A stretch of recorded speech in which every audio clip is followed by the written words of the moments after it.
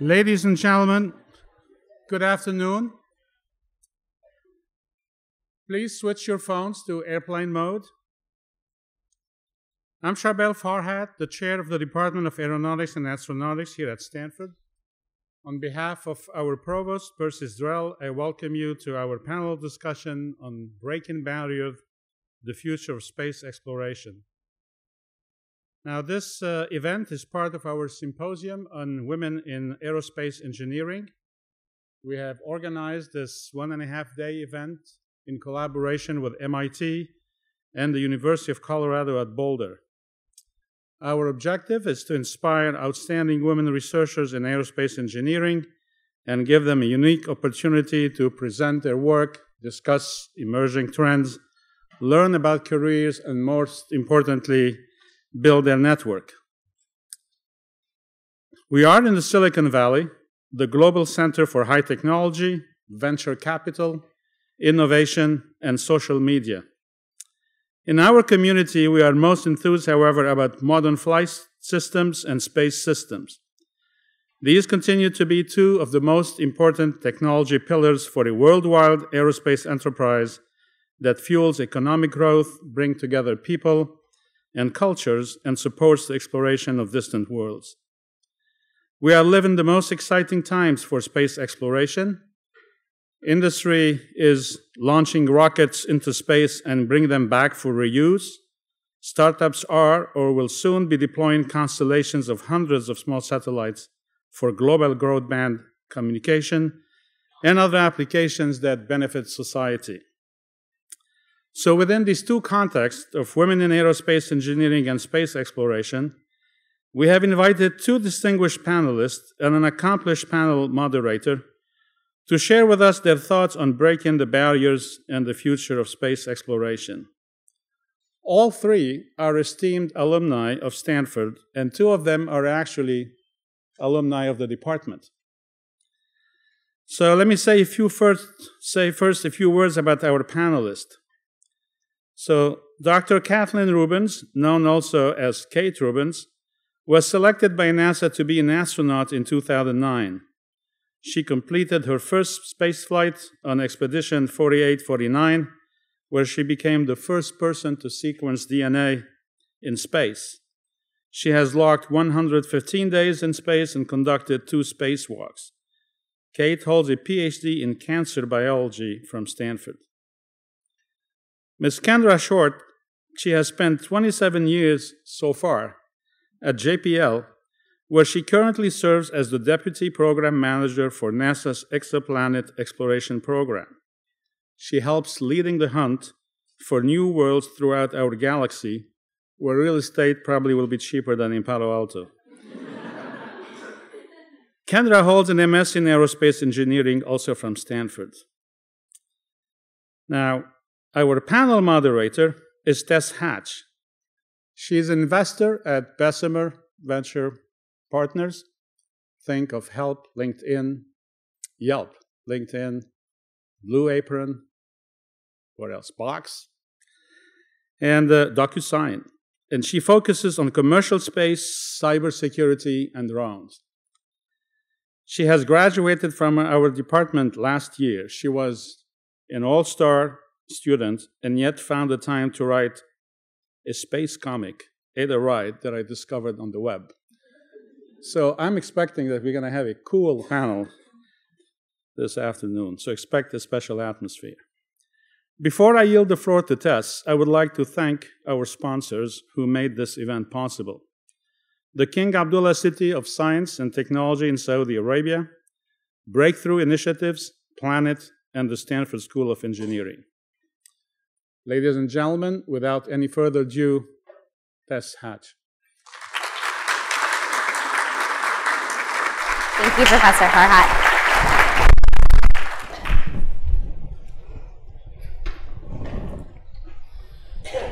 Thank you, Professor Farhat. This evening, we'll begin with presentations from both of our speakers on their professional background, career trajectories, as well as some special highlights from their current work. Then, you all will have the opportunity to ask questions to our speakers. Please submit and upvote questions to www.slido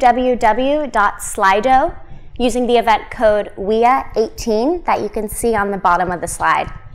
I know I am very much looking forward to learning from these extraordinary women. Now, please join me in welcoming Ms. Kendra Short.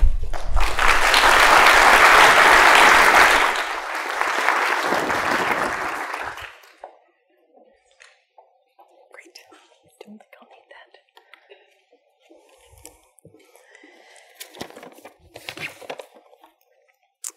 Good evening, everyone.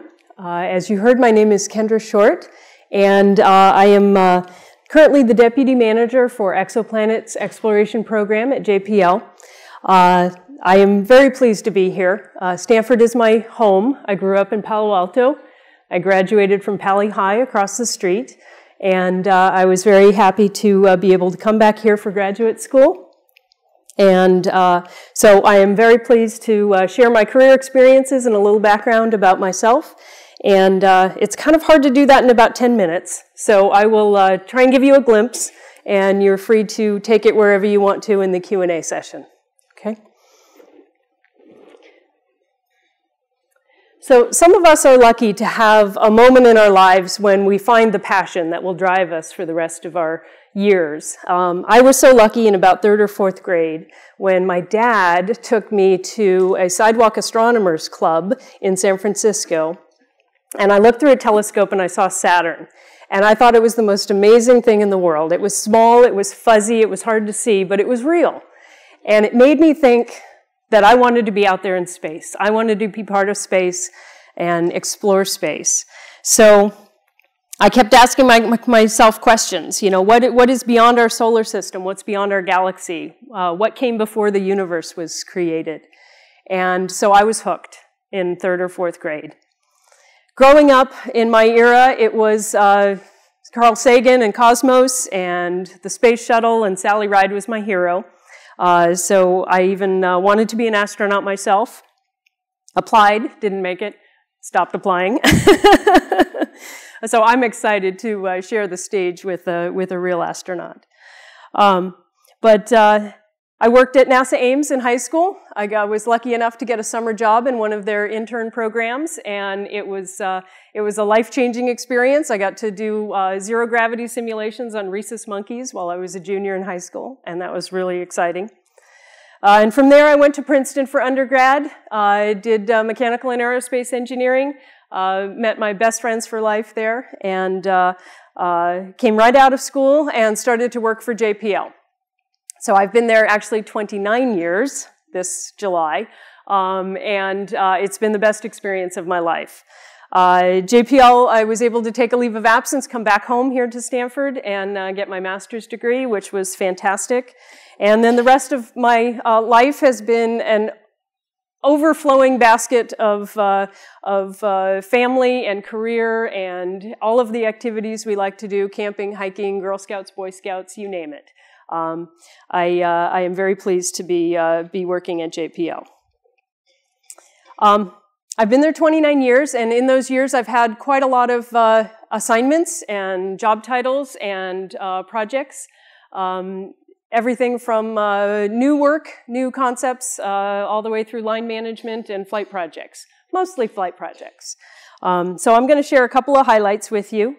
Oops, sorry, let me go back up. The first flight project that I did was the Cassini mission to Saturn. I was a young mechanical engineer, and I got to work on some secondary structure around the VIMS instrument, and it was a terrific experience. That's my future husband standing next to me in that picture from way, way back, and it was with mixed emotions that I watched the Cassini grand finale just a few months ago. There were a lot of us at JPL that were sad to see that spacecraft go. A very exciting project that I worked on was Mars Pathfinder. This one I worked on cradle to grave. I started when it was a cartoon concept, just pencil sketches on a piece of paper. And it was actually supposed to be an entry, descent, and landing pathfinder for a real mission called the Measure Network. It was an environmental network mission. Well, the network mission got canceled, as many missions at NASA do. Most of them don't make it to a real flight mission. But they decided to add a rover to the project and call it Sojourner eventually, and it became a standalone mission in and of itself. So I worked on that. I did a lot of system testing. I did airbag retraction testing. I did lander release testing from the back shell up at China Lake Weapons Station, and ended up doing separations engineering, which meant I was responsible to make sure all of the major separation events happened properly. So that involved hardware design, dynamic analysis, clearance studies, and things like that. I joined the assembly, test, and launch team and got to assemble the flight spacecraft with a team of people and traveled out to Florida with it to get it ready for launch. So very exciting mission for me early in my career. And then perhaps a dream come true was to be able to work on the shuttle radar topography mission. I got to work with the shuttle team at JSC, which are outstanding, and I got to interact with the astronauts. This was a mission to develop a high-resolution topographic map of the Earth over a 14-day mission. It was reflying the Circe antenna in the cargo bay with a deployed reflect array on a 100-foot boom.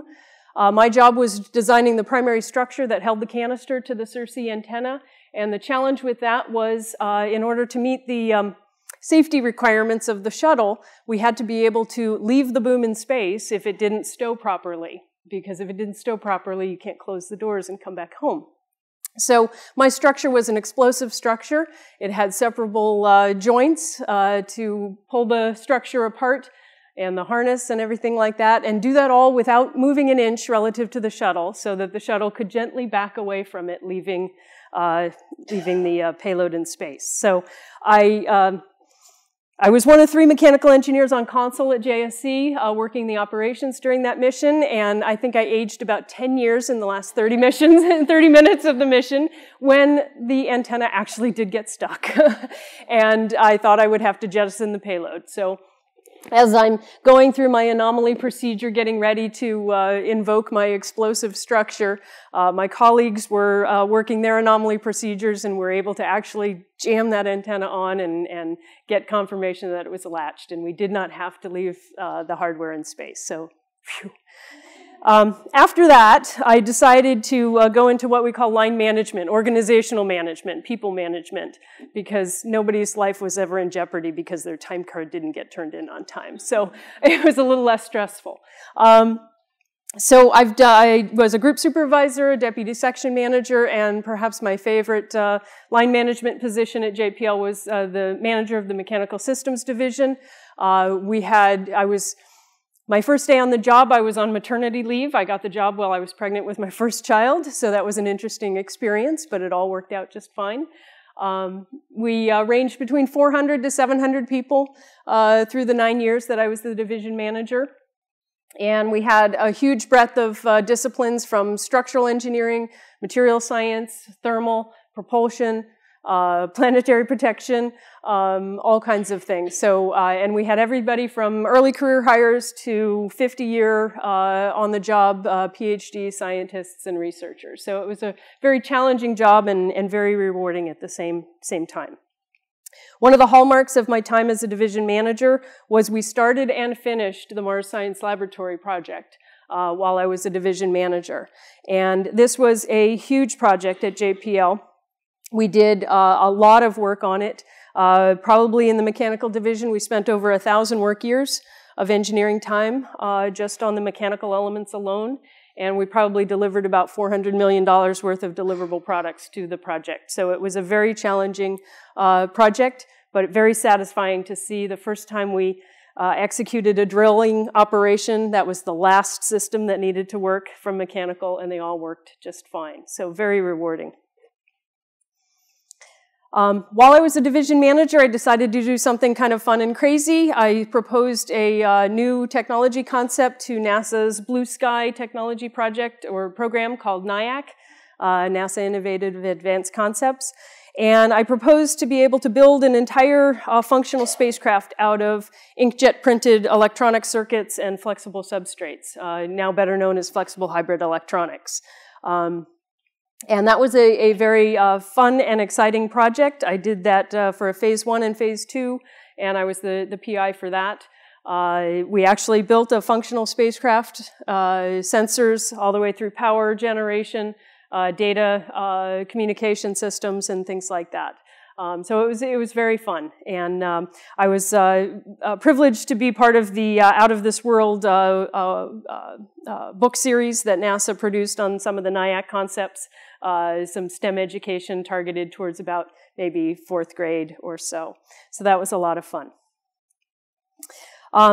And then I left the division and worked on an earth science project for a little while, surface water ocean topography in payload management, and that was great. But I spent about 3 years on SWAT and then saw an opportunity to move into the Exoplanet Exploration program. I've been there about a little more than 2 years now.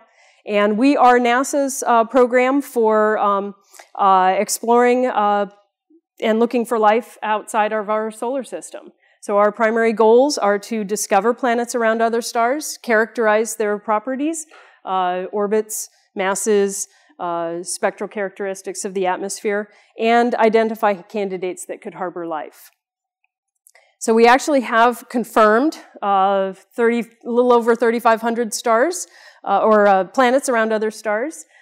We have thousands more candidates that are awaiting confirmation and follow-up observations. Most of those planets have been found using the transit method, which is the slight dip in light intensity as the planet shadows the star. And so most of those were found by the Kepler mission, which is managed right down here at Ames. NASA Ames. So Kepler had 3 outstanding or astounding results. The first is that, on average, statistically speaking, there is 1 planet for each of the stars in the night sky. There are a lot of planets out there. We didn't know that more than a couple of decades ago, so it was really an amazing discovery that they found so many. Also, what's interesting is that small planets are the most common type in the galaxy that we've seen, that we've detected so far. Things that are less than Neptune size. There's a lot of planets that we have found that we don't have an analog in our solar system, and that's very interesting as well. And then one other thing that they were able to conclude is that Earth-sized planets in the habitable zone, that's the distance from the star where liquid water could exist, are actually pretty common. Frequency, large error bars on this, but 20 to 30% likely. So an amazing mission. In addition to the Kepler mission, our program does a lot of other things. We do a significant amount of public engagement and communications. We do a lot of ground-based instrumentation. We've got a precision radial velocity instrument coming on board, coming online in a couple of years. We also manage the NASA time on the Keck telescope. We manage the NASA Science Institute down at Caltech campus, the data center for all of the exoplanet data. And then a significant portion of the program is technology development, looking forward into what do we need for the next generation of exoplanet missions. And a significant development that we're working on is something to help us with direct imaging of exoplanets. Direct imaging is the best way to get a spectral signature of the atmosphere, and so we want to be able to do better at that, and perhaps fly one rendezvousing with the W1 mission if the science is endorsed by the Decadal Committee, or even there's large studies for the future that we're looking at. So direct imaging is done with an occulter. It can either be inside the telescope or inside the camera, which is called a coronagraph, or it could be an external occulter flying thousands of kilometers in formation with a telescope, and that is called a starshade. So we have a large technology project going on right now to develop a starshade. It's a deployable mechanical structure that's opaque to starlight, and here, let me run that again. Let me go back. And the baseline design concept that we have is 26 meters in diameter. It's pretty large. And so we're working on a technology development project right now that will take us to technology readiness level 5 by about 2022. And so that's being done at JPL. We're studying the key technology gaps that go along with the starshade. One, how well it can operate as an optical element and suppress the starlight and allow us to image the reflected light of the planet. We're also working on deployment accuracies and structural stability, on-orbit thermal stability, and we're also looking at the lateral sensing formation flying. These things are flying thousands of kilometers, 20, 100,000 kilometers away from each other, and they have to formation fly to within a meter or so lateral. So it's pretty challenging. Anyway, so we have a lab at JPL that we're working on these concepts, and hopefully we'll be successful in getting a full-size demonstration. So to wrap up, until we have the means and the aspiration to go explore some of these planets that we have found around other stars, the Exoplanet Program Office has created the Exoplanet Travel Bureau, which allows you, with a little bit of artistic creativity, to imagine what these planets might look like based on scientific foundations. So we had created a series of exoplanet travel posters. These can be downloaded in high resolution off of the Exoplanet's website if you want to have a collection for your office. So anyway, I thank you for the opportunity to come here and share a little bit about what I do at JPL, and I hope that you all work with me and continue to stay in aerospace to explore the galaxy of worlds that we have, and yet inspire our own while doing it. So thank you very much.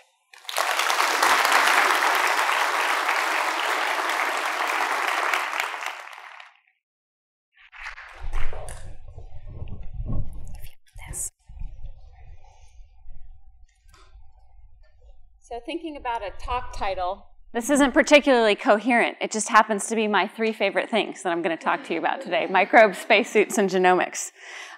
So about 2 years ago now it was, we depressed to vacuum. This is a long process. It takes hours and hours. We open the hatch, and you have your feet dangling out of the hatchway, and the planet's 250 miles below you. And there's really nothing that you can do in any of your training or mentally, particularly to prepare for this. And I wasn't sure exactly how this was going to feel, but it was really exciting. We got the hatch open. I saw the planet. I guess my legs were kicking because they called in the download video and said, you know, you were pretty excited to actually get out of the hatch here and go do a spacewalk. And this is really one of the most incredible laboratories that humans have built in space. And so it was absolutely amazing to be climbing around on the outside of it, let alone this beautiful blue marble that distracts you from the actual task at hand. But one of our questions was, you know, how do we get here? How do we do this in our careers? And this was not necessarily my career trajectory. So I was a research scientist. I worked in a lab. I had a lab at MIT. I was growing my research group. I had about 14 students and postdocs and staff, and really was going to do research and field work for the rest of my life. We had a study site in Congo, which was an interesting transportation challenge in and of itself, a little bit different from the space station, but was really fortunate to work with just incredible doctors out there and wonderful folks in my lab. And one of the things that we spent a lot of time was thinking about how to build containment labs and do genomics of infectious disease in remote areas. And so I'd spent quite a bit of time in this thing, which we actually call a spacesuit when you're working in the biosafety level 4. And so this was very challenging when I came to NASA to do my interview, because these were people that wore actual spacesuits, and I wasn't sure what to call this particular piece of equipment. So I settled on containment suit. The way I got here is I was incredibly happy doing research and doing lab work, and this is really what I thought I was going to do for my entire life. And one of my friends was working in the government and had looked at usajobs.com and said, well, Kate, you know, there's astronaut applications online. Isn't that hilarious? And she was joking, I was writing a grant and decided to procrastinate that day on specific aim 2, so I sent in my astronaut application. This was not completely out of the blue. As a kid, this was the picture of my wall growing up, and we saw the great shuttle posters you had. I'm going to date myself to a very specific era by the 90210 poster next to all of the galaxy photos. But this was definitely my dream when I was a child, and I let that go somewhere around 15 or 16 because astronaut is not an actual job that anybody really does for a career. And I'd gotten really interested in viruses and molecular biology at that point. So I applied to NASA, got accepted, went through the basic astronaut training, and eventually got assigned a mission. This is my crew of Expedition 48, and we were there for 48 and 49. Now, NASA training is incredibly interesting. This is not your normal job training. You do a wide variety of things. You come in, you learn how to fix airplanes. This is an excellent job if you're a good mechanic. You're going to spend a lot of time fixing the space station, so it's good to learn how to fix spacecraft. You learn how to fly these airplanes. This is also pretty fantastic. I did not mind this part so much. It's got a roll rate of 720 degrees per minute, so this is quite a bit of fun. We learned a lot about the spacecraft that we're working on. So, how to fix fluid lines, how to deal with things in a pressurized environment. We spend a lot of time actually working on things like free flyer robotic capture. So, you're traveling along at Mach 25. Your other spacecraft is at Mach 25. You are going to grapple this with a robotic arm, and you can't have a hard connection. You can put torque forces into the vehicle. So you have to go into free flyer mode and essentially be in complete free drift while you're maneuvering in 6 degrees. It takes a fair amount of practice on how one might actually do this. We learned how to, this is the Russian side of the space station. We learned how to replace components here, fix this, diagnose. We spend quite a lot of time in the sim of the spacecraft simulating launch and entry. It's always on fire. This is your absolute guarantee. Any sim is going to end with a fire or rapid depress. You get a little bit used to that. We do things like water survival. We do winter survival. Worst of all, we do Russian press conferences. This is the hardest survival. Answering questions from the press in Russian. I'd take the Moscow forest any day. And really, at the end of all of this training, you end up, this is on the opposite side of the business end of this rocket here. And so this is a pretty incredible experience. Space station, like I said, this is one of the most amazing laboratories that we have. It's a really interesting place. It's equipment everywhere. There's not a lot of thought to how one might design this to be visually appealing or, for example, tack down your cables. But it's a wonderful place to live. There's incredible things that happen in space in terms of combustion, things that we can look at without the influence of convection, buoyancy. We've got incredible instruments on the outside of space station. This is alpha magnetic spectrometer. It's looking for dark matter in the universe. We're actually planning a mission right now to look at some servicing of this instrument. Material science is incredible. The influence of atomic oxygen, what happens in vacuum, these thermal cycles of material. And this is really a place where you can test spacecraft materials in the actual environment that they're going to be in. Water behaves completely differently, so surface tension takes over.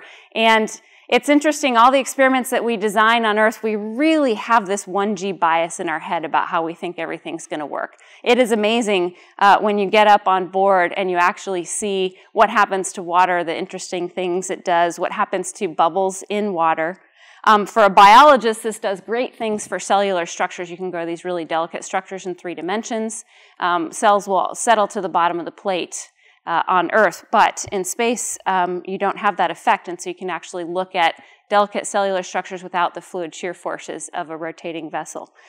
So we can do a lot of culture-based experiments. We can do, this is the first DNA sequencing, and I was so nervous about setting this experiment up because this is the first time that we were doing it, that I set the whole thing up. And then I went and got a workstation light so that I would have good illumination. And then I went and got a headlamp just so I really could see what I was doing experimentally. And then I finally went and got some magnifying glasses so that I could, and At this point, I've come off and on camera 3 different times, and the ground was really wondering what we were going to do at the end of the day when Kate was done putting on all of her headgear. But we did sequencing. We published this. This is the first nanopore DNA sequencing on the space station. One of the things we were very interested in sequencing for is microbial analysis, so mapping the entire microbiome of the interior of the spacecraft. This is a really interesting, unique habitat that's an environmental niche that's evolved separately from Earth. We randomly resupply it with microbe producers, and trying to think about what's going on inside our volume of habitable space is very interesting. Another thing that you do is spacewalks and in spacesuits, and we do have a jetpack. It's a bad day if you're using your propulsion system because it means you become detached from structure. So we have them, we try to not use them. It's a very interesting process getting ready for a spacewalk. I know that some of you are working on things like what's going on with different exploration atmospheres and pressures. You have to get in the suits. This is a 6-hour process to get ready. We breathe pure oxygen to help combat decompression sickness. We go down from 14 to 10.2 psi. And part of this, we end up getting our suits down to 4.3 psi for our actual spacewalk operation. And this does really interesting things to the human body. Your voice gets very echoey and boomy. It's dark outside in space. It's very, very dark. You can feel incredibly alone. When I was out on the P6 solar array, I remember thinking it's, the 4th night pass of the spacewalk. I'm here all by myself. My crewmate is, on the other side of the space station. I feel very, very alone right now in the universe. And then I thought, well, he's a little bit lower than I am. He's a bit more nadir. So this makes me the zenith-most person in the universe. And that was a happy thought that got me through to the next day pass. So the conditions change incredibly rapidly. This is the nadir side of the space station, a SpaceX vehicle on the arm. And you can see about 10 seconds later, the sun's rising, and it's very bright. The way we manage spacewalks and tools and suits is an incredible engineering challenge. I'm happy to talk in gory detail about any of this later on.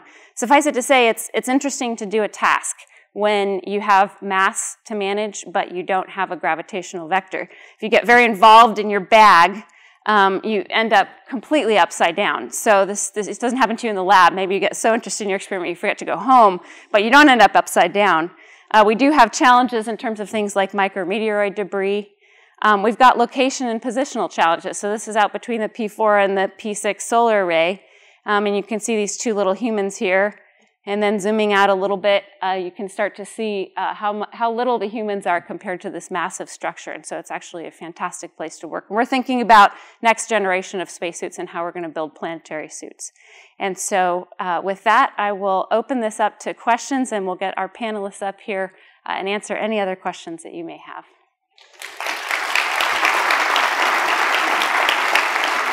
I'll give you this.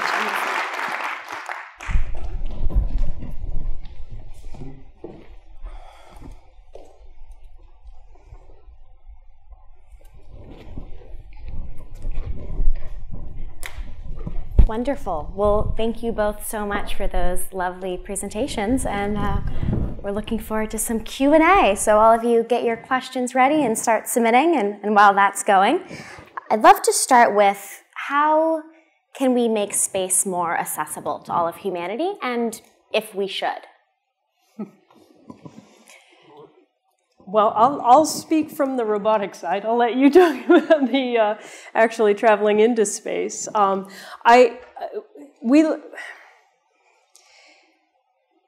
Public engagement and communication is a significant part of what NASA does because we are funded with the general public's money. We are funded with government money. And we need to return on that investment to the general public. And so we actually spend a lot of effort to make the excitement of space accessible to the general public, make the results of space exploration accessible to the general public. And for a lot of us, that's as far as we're going to go. We may not make it into the astronaut program and be able to travel to the moon or Mars. And so by sharing the excitement, the discovery, the knowledge that we gain from space exploration, I think we're helping to reach a large public audience and make it accessible to them. And I think we should continue to do that and continue to focus on that. Absolutely. I think everybody should go to space. I think we should open this up. This shouldn't be just this small group of people. And I hope you enjoyed a little bit of traveling with me. But I think this is one of these incredible things. I was excited to go to space, but pre-flight I said, that all my colleagues talk about this like this is the best thing in the world, and I'm really excited about the experiments that I'm going to do on board. Right? This is science is its driver, but this whole seeing the planet thing, it's a benefit, but this isn't the main reason I'm going. Luckily, that was a really ridiculous thing to think of because it knocked my socks off when I saw the planet for the first time. It's so incredibly blue and glowing and bright. And I think we get this a little bit from some of the IMAX movies and that kind of thing, but the shutter on a camera does not capture the dynamic range of what light does in the human eyeball. And so the brightness of the planet was incredible, and the three-dimensionality. So actually seeing the planet there and seeing that depth that you don't get in a flat view. I hope even if people physically can't go, that we're doing things with imagery. People follow the rovers online. This is a way for folks to actually really see the solar system. I think there's so much value in that. You allude on the overview effect, so the psychological effect of seeing the world from in space. And that's definitely one of the advantages of going to low Earth orbit. What are advantages of not only LEO, but cislunar and the moon and Mars and going to these foreign entities? Yeah, so scientifically, from a lunar perspective, there's some really interesting things that you can do with heliophysics in lunar orbit. Remote sensing of Earth from a very far distance. Physics-wise, if you're looking at L1 or L2, there's really interesting, you've got this gravity well to work with, and you can actually go across this huge gravitational gradient, which does a lot of things for instrumentation. Scientifically, geologically, obviously the moon is interesting for solar system formation. From a biologist point of view, I wasn't that interested in the moon for a long time. There's no biology there. I said, well, this is great, but let's head to Mars.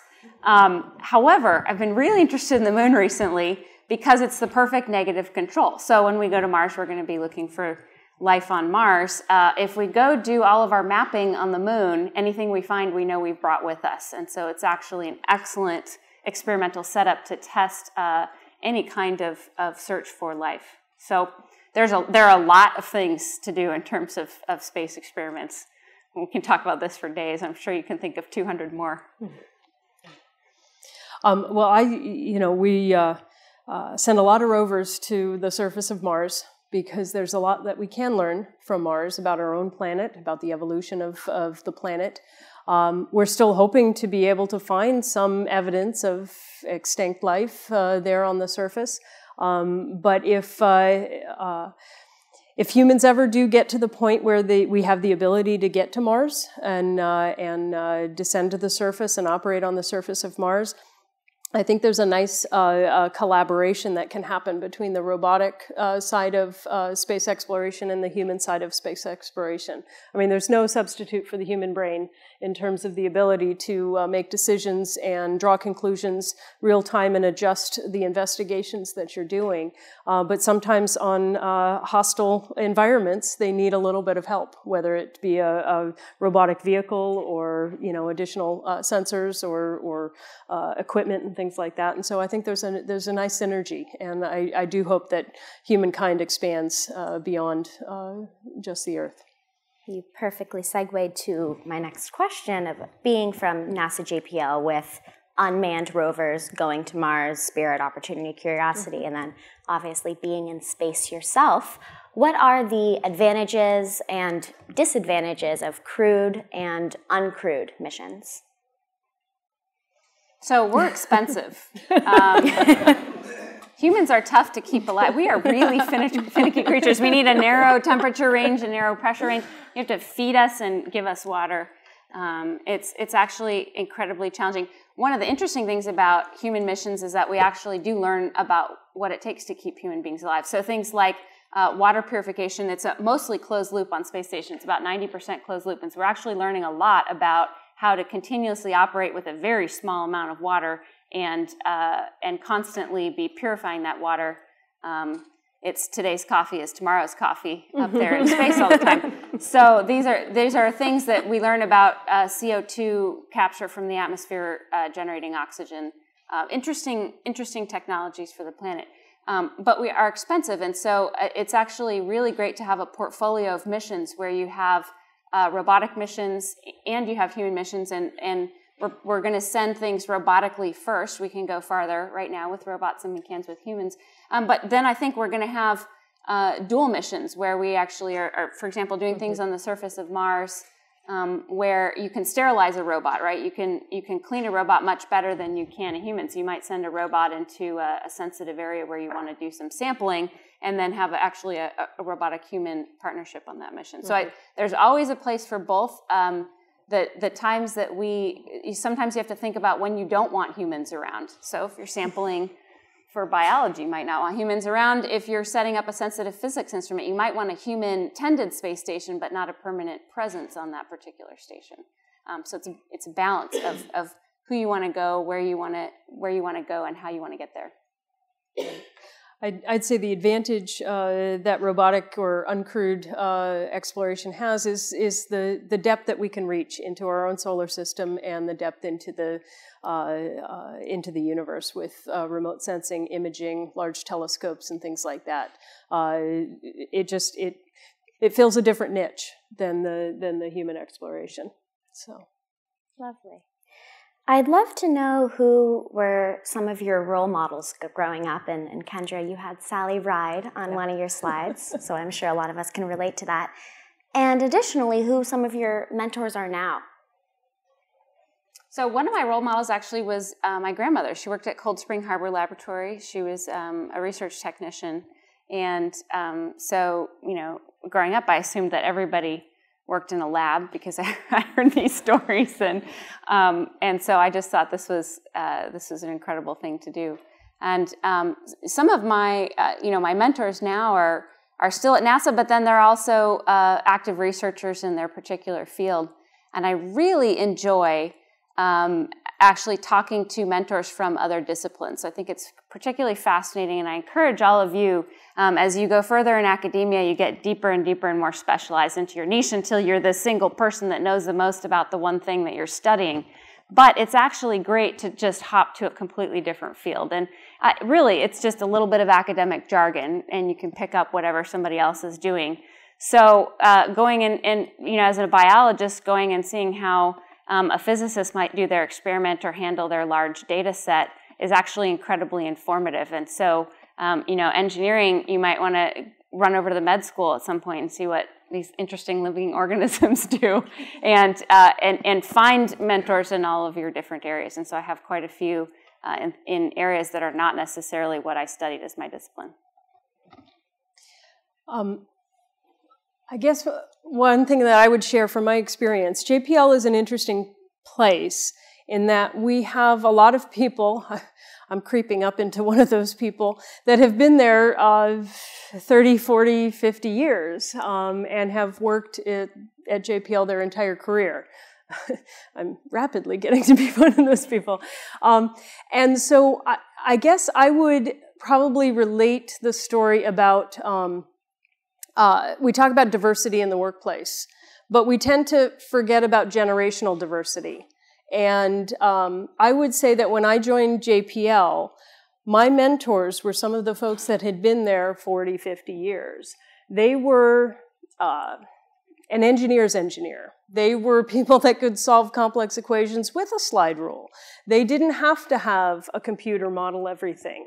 They had an intuitive feel for the discipline.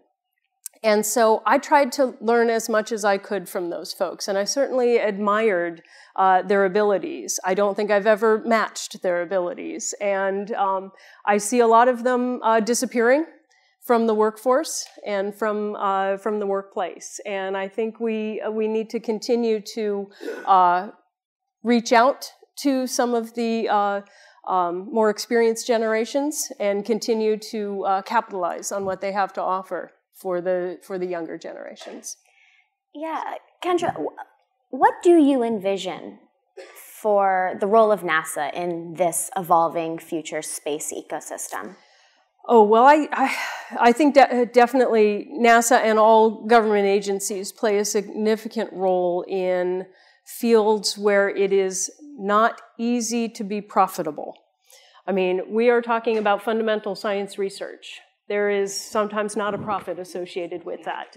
And if the government is not funding that type of work, if they're not funding, exploration and trying to discover if there's life on the oceans of Europa, we won't have those discoveries. And so I think NASA, even though commercial space is expanding, and I think that there's great value in that, I think there is always a role for the government labs and the government investment in fundamental science.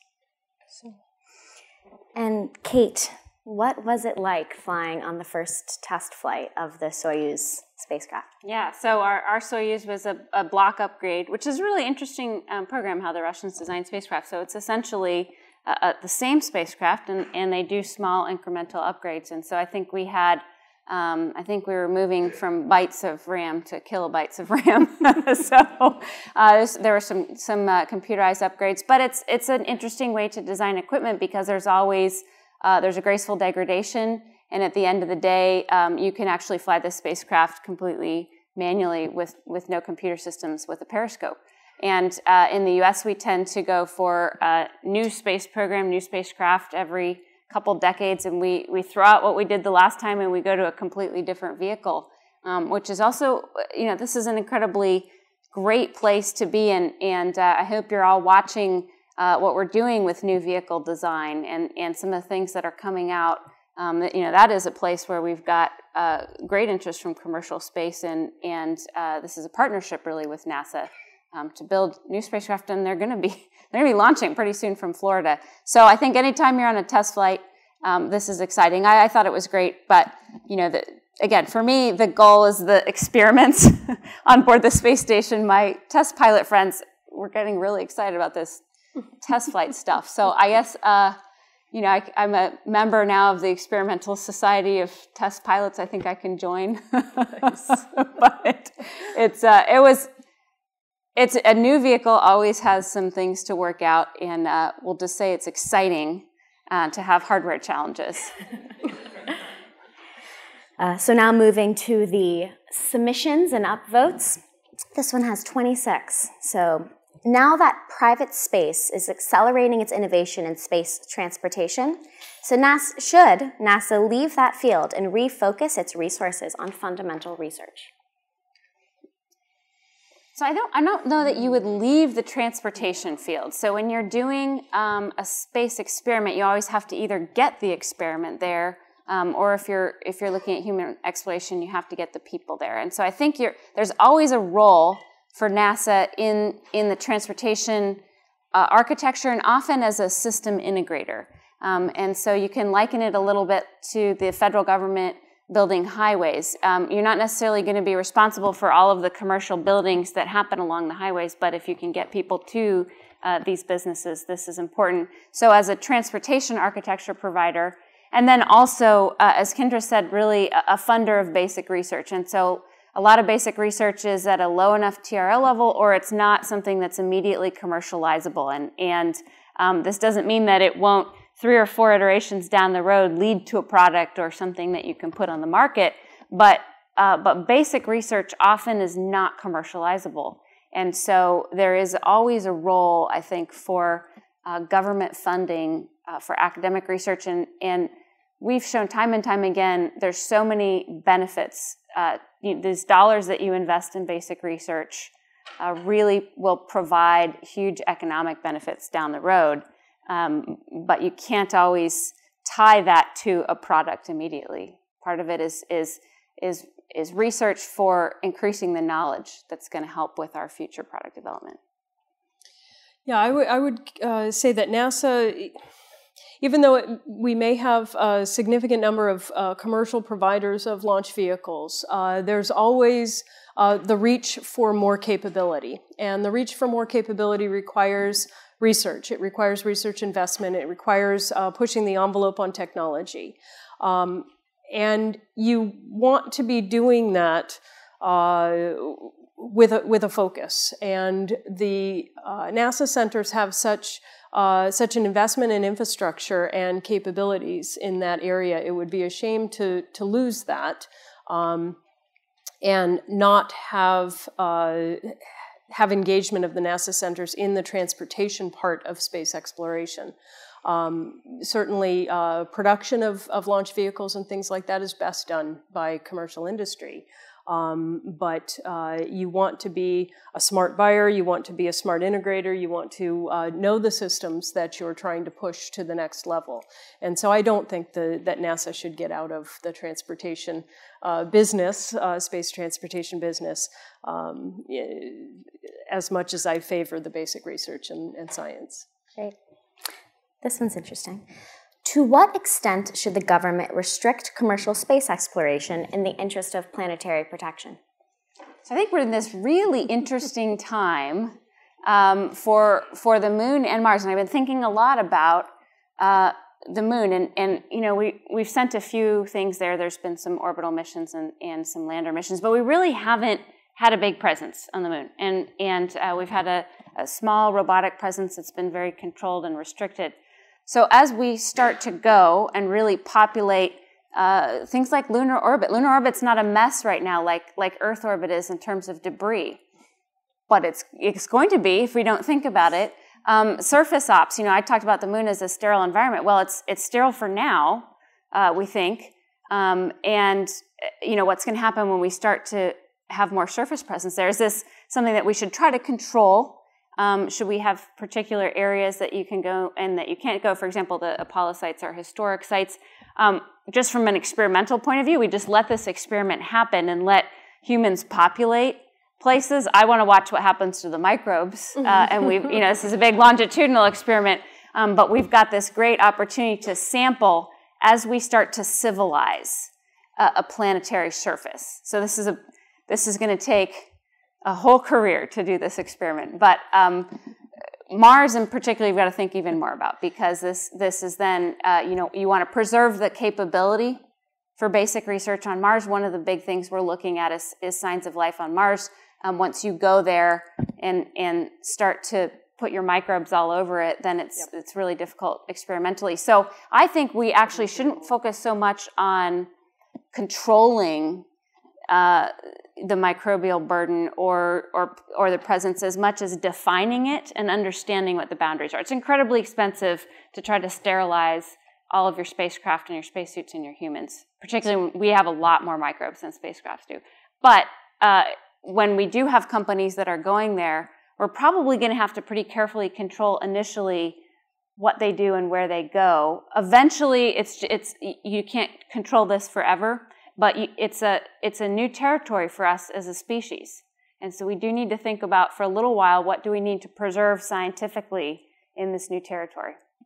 I couldn't agree more. I mean, once we contaminate Mars, it's done. Our science experiments are done. And so we will have lost the opportunity to learn and discover what we can. So I think educating commercial companies or tourism clubs that want to go to Mars, whatever it might be, on the why. Why do we protect it? What does it take to protect it? There's been a significant amount of research on sterilization techniques. If you do it right, it does affect the design of your vehicle. You need to know that. You need to know how to factor that into the design of what you're doing. And that's a knowledge base that exists within NASA and other international space communities.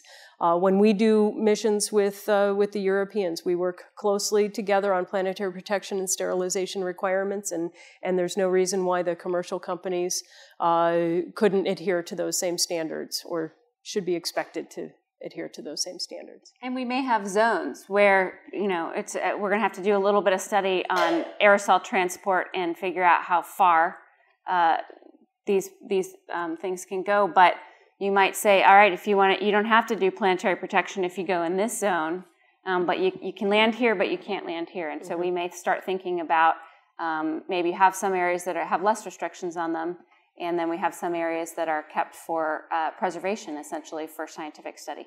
We actually currently do that with our rovers. If you go below the surface, it's a different planetary protection category requirement than just staying above the surface. So yeah, I hear what you're saying. Kendra, you mentioned space tourism, and I'm a show of hands who in this room would like to travel to space themselves, either as an astronaut or as a space tourist. Definitely. And someone's curious about what you both view as the future of space tourism. I like to sometimes read the books that my kids are reading, and so I just finished the Stuart Gibbs book series on space tourism on the moon, and I think it would be great. I mean, I hope it's not as bad as that book makes it out to be, but it was a great book, by the way, and I think it would be fantastic. I mean, we're always looking for the next adventure around the corner, whether it be, you know, climbing the highest peak here on Earth or whatnot, and we're going to run out of adventures pretty soon, and so we should be looking at that next frontier.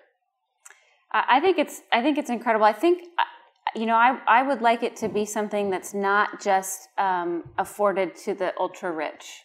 So I would like this to be an opportunity that's available for more people. And I think it's one of these incredible things that as we really do start sending more people off the planet, we were a crew of 3 for a long time. You saw pictures of my really fantastic crewmates, and the launch of our next crew was delayed quite a bit, so we were 3 for a long time.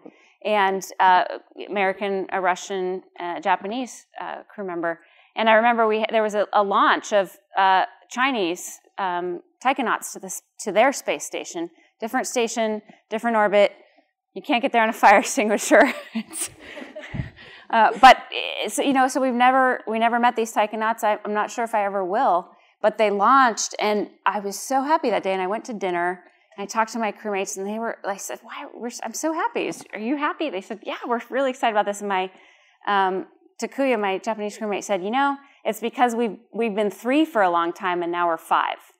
And so there's something that's incredibly powerful about leaving your home planet, and I really think we need to do more of this.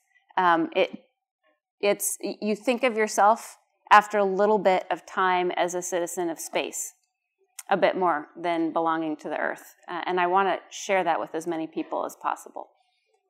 That's lovely. Kate, a few for you. One's a little funny. How long does it take to start walking after returning from space? And any specific advice on becoming an astronaut? So how long does it take to start walking? You can walk immediately, you're just not very good at it. So you lose a lot of your proprioception. So it's really interesting neurologically. I think these neural pathways don't go away, but they're disused. And so when you're trying to balance or orient yourself, your otoliths have gotten completely used to the fact that there's no gravitational vector. And so you come back, and you're not good at proprioception and balance. And we did an experiment. One of the data points that they were sampling was when you land, what can you do post-flight? Like, what task could you accomplish if you land on Mars and you have to get out of the vehicle? And so they have you do all these things, and one of them was lay flat on your face and then try to get up. And they ask questions while you're doing this. They said, well, what do you think you weigh compared to pre-flight? And I said, well, I think I weigh 300 or 400 pounds. And I'm not sure why I'm stuck to this planetary surface with magnets, but I'm completely unable to get up from the prone position, and you're not sure if you're going to fall, so you get your center of gravity really low, and it's sort of a cross between a 2-year-old learning how to walk and maybe a sumo wrestler stance. It improves after about 45 days, but it's 2 weeks until you get normal at walking again, and things like running and somebody throws a ball at you, and then a minute later you can get your hand up to catch it. So this is great fun for our trainers in the gym. They set up obstacle courses, and if you do a head tilt, your gyro's uncaged and you spin backwards pretty quickly. So this is amusement. They just watch. And then your next question about advice for applying to be an astronaut. So I think doing whatever thing it is that you do right now. So some people think about applying to be an astronaut. Well, what boxes should I check? Should I learn how to fly? Should I learn how to scuba dive? I get my PhD. And everybody in my class and other classes around me, it's actually been a very hard decision for them to become an astronaut because they love what they're doing so much. They're so immersed in their field. They're on a research tenure track. They're a fighter pilot. They're doing what they absolutely love, and it's their passion. And everybody generally really loves being an astronaut too. But it's telling that it's very hard to leave your field. And so my advice is to pursue excellence in your given field of choice, and to do something that is just not even a job. You wake up every morning and think, well, I've absolutely got to go get into lab and look at this latest model results I've been running, because I can't sleep because I'm so interested in this result. That when you're doing that, you know that you're in the right spot career-wise, and if astronaut is in your future, then that's fantastic. As a public face, how do you handle situations where your views conflict with the official stance of NASA or are beyond your suggested talking points? I'm not great at reading the talking points, so I'm probably in a permanent state of being in trouble. NASA's really not that controlling about, there's a general direction that we have, and I haven't really found a huge source of conflict where I've got they're absolutely doing it wrong, and we shouldn't launch that mission. That doesn't really come up. So I think there is always something where you're a representative of a government agency, and that's important.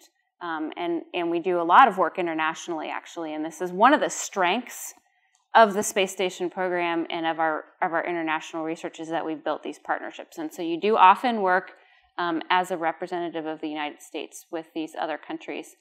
I think that's an incredible thing. It's actually really a privilege to do that, not a conflict.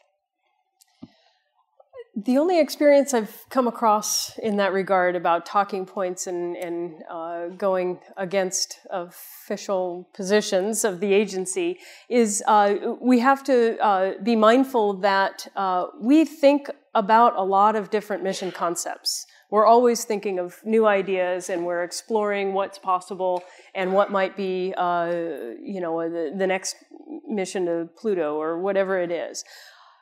But a lot of that is not official. And so for us, at least at JPL and within the program office within EXEP, we have to be very mindful about not giving the impression that all of these are official, sanctioned, NASA-endorsed missions chosen to go forward. And so we have to be mindful about the wording that we use in terms of mission concepts. It's possible to do this. It's being considered and things like that. And so we just have to be careful about that. Whenever we're dealing with nuclear material as well, we have, RHUs, radioisotope heating units, and RTGs, which are the power source.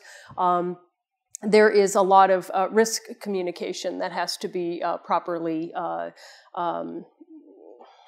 shared with the public in terms of what the risk levels are with the launches and the analyses that go with that. And so we have offices that are trained with the appropriate risk communication, and so the general folks at JPL shouldn't probably be talking about that. And so those are really the only places that I've stumbled into trying to be mindful of NASA policy and the official NASA word versus talking freely and off the cuff. Can we do audience questions? Do you guys have questions? I think they're submitting them. Oh, perfect. Okay, good. I want to make sure. I know it's weird not to see a hand exactly. So I have this little special website that I'm asking the most popular voted questions. Right. And they're good. Tape's coming off. What excites both of you about your job? Most about your job? That's a hard everything. Maybe a better question is, what is not exciting? And there are occasional bureaucratic meetings that you have to sit through. And occasional? Yes. I try to sit through as few of those as possible.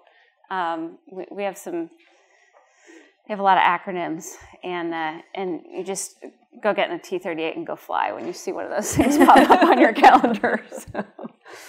For me, it's with exoplanets. There's new discoveries happening every day, and we just launched the test mission. NASA just launched the test mission, and we are all excited for that flood of data to come down. Gaia is producing so much information that's going to, change our understanding of the stars that these planets orbit around. And so, every day there's something new and exciting. I mean, the TRAPPIST discovery. I don't want to say it came out of the blue, but it was, I mean, to be able to splash that across the New York Times is just amazing. I mean, how could you not be excited about what's the next discovery around the next corner? So. And final question, but would the both of you like to travel to Mars? Would you be willing to travel to Mars? We talk about this a lot, right? This is what astronauts do when you're sitting at the bar having beer. Oh, would you go to Mars? Would you go to Mars? So yes, I would absolutely go to Mars. I'd also volunteer for a year on space station. And this is a little bit of a hard thing to do. If you haven't flown, you don't know, a year or 2 years is a long time. Would I really want to commit that part of my life to it? And I was pretty upset about getting in a spacecraft and coming home. I actually had a little chat with my flight director about, I said, I don't want to come home. He's like, well, you got it. Your ride is leaving and you need to be in the seat. So I think I would absolutely go to Mars. You have to pick your crewmates a little carefully because you're going to be hanging out with them for a while. It's a long time to go to Mars. I don't know if I would go to Mars. We just bought an Airstream trailer, and so I'm going to end up spending a week in an aluminum can with my family, and I'll see how after that experience, whether I might want to go to Mars to escape, or I could handle being in an aluminum can for that long with a group of people. So I'll let you know in a couple of weeks after the summer vacation. Well, please join me in thanking our extraordinary Miss Kendra Short and Dr. Kate Rubin. Thank you.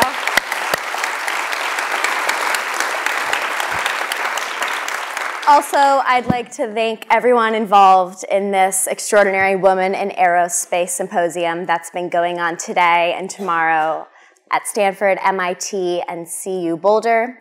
A special thanks to Professor Debbie Sineski, Karen Leung, the Aero Astro Department at Stanford, and all of our sponsors. Thank you both. This has been lovely.